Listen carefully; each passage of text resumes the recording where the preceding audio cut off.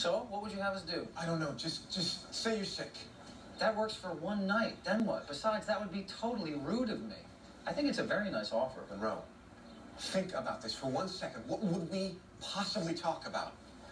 Oh, gee, guys, how did you two meet? Well, honey, it all started when I found out Monroe was a blutbot, and that was right after I found out I was a Grim. And by the way, did I tell you that I can see things other people can't? Okay. So technically, we would have to bend the truth about some things. Some things. Monroe, name one aspect of our relationship that we wouldn't have to lie about.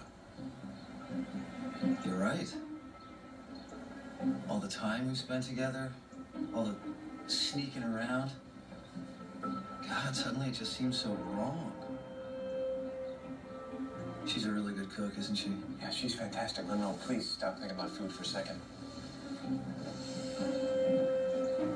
Okay, look, the only way we do anything like this is if we agree on a story, we keep it simple, and then we stick to it. Yep.